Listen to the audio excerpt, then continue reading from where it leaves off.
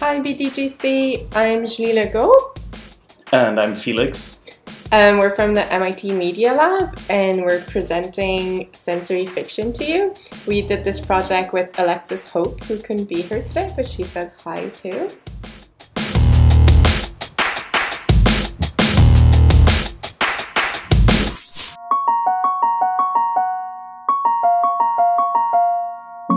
We were enrolled in a class last fall called Science Fiction to Science Fabrication that was taught by Sophia Bruckner and Dan Novi. And basically the class encouraged us to use science fiction as an inspiration to create functional prototypes, but also as a way to explore the ethical and social implication of the technologies we create.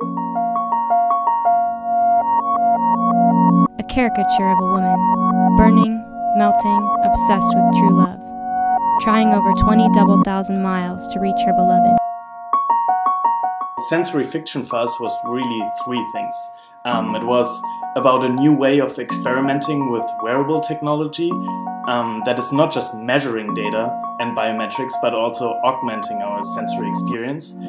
Then secondly, it was definitely an exploration of some ideas that we saw in the readings, and it's a project to spark discussions about the sometimes mindless adaptation of new technologies.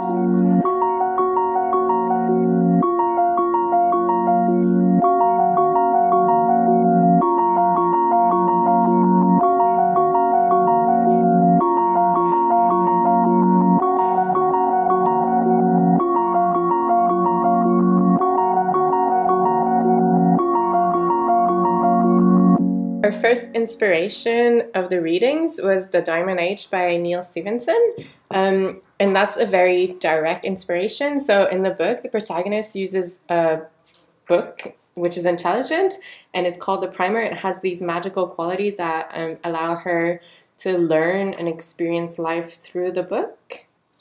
And we also read another short story called The Girl Who Was Plugged In by James Tiptree, and that's a short story that deals with experiencing the world through the body of another person.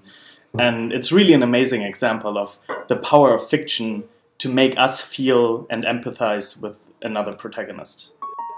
So sensory fiction for us was not a way to replace the reader's imagination or the author's ability to make us feel, but to complement it, to complement any type of experiences that we can have. So we think it's also a good way to start a conversation between the physical and digital space that we inhabit.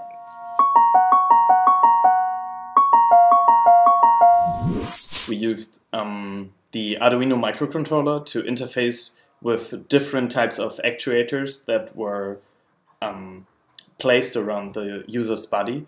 And there were two Peltier junctions that were placed on the collarbones to create a heat or coldish sensation. And we had a compression system around the waist that was built with self-made airbags and a little air pump that then was controlled also by the Arduino and little valves.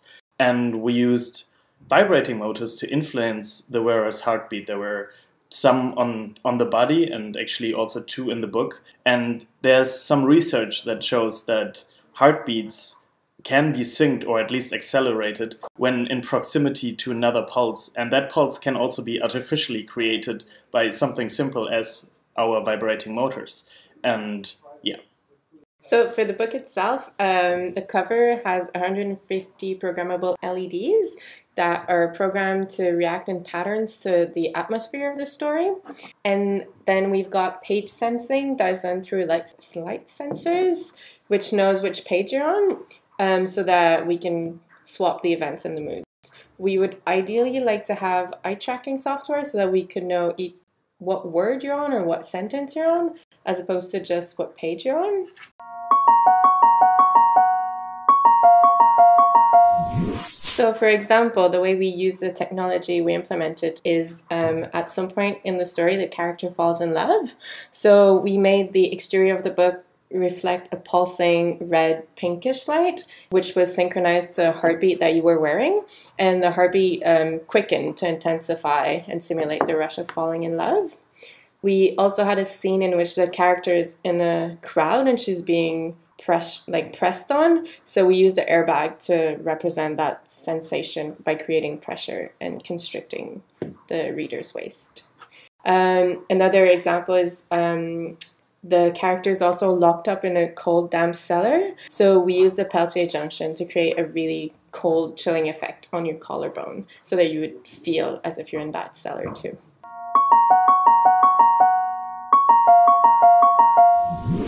For us, it kind of felt like the current state of wearable technologies is that there's a lot of excitement, but there are still very few examples of successful implementations. And historically, we think that's kind of normal because whenever new mediums are introduced, it takes a while before useful form factors or use cases are determined by us, I guess, the designers.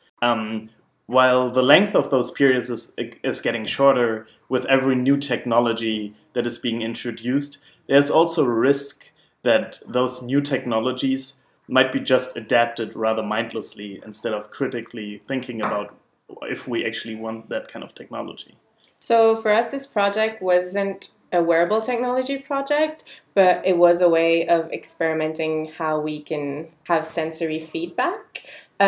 So one of the way we see wearable technology going further is that it's an obvious evolution of the technology we have now and of the jewelry and accessories field and fashion because of just the opportunities and the miniaturization of electronics. So we would hope as designers that this would allow us to focus more on the physical presence and the physical proximity that we have as opposed to the distant digital presence that we have right now with all our gadget and screens in front of us.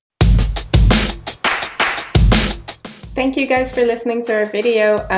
We hope that you have a fun time at the conference, and we hope that you enjoyed our project and that it helps you think critically about the future of technology. Bye. Bye.